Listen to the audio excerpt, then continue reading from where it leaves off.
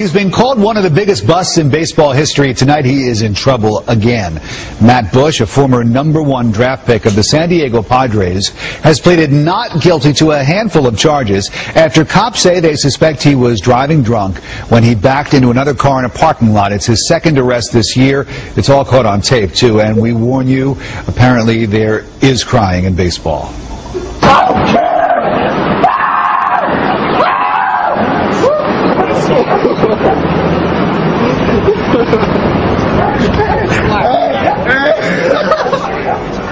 Among the charges here, resisting arrest, driving under the influence, and vandalism. Bush is currently facing assault charges stemming from an incident back in February. Bush got a $3 million signing bonus.